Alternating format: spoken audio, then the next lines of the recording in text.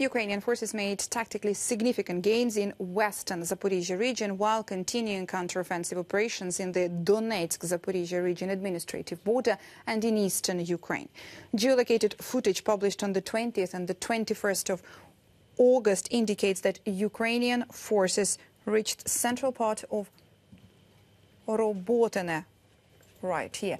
It is situated about 10 kilometers south from Orikhiv and broke through some Russian defenses south of Malatokmachka, this direction. Ukrainian army reports entering Russian-occupied village of Robotene. Russian sources state that the fighting here is ongoing. The Institute for the Study of War previously assessed that Ukrainian attacks on Robotene are tactically significant because the Ukrainian advance in the area may allow Ukrainian forces to begin operating past the densest Russian minefields. Ukrainian advances across fields in this area likely confirm this assessment.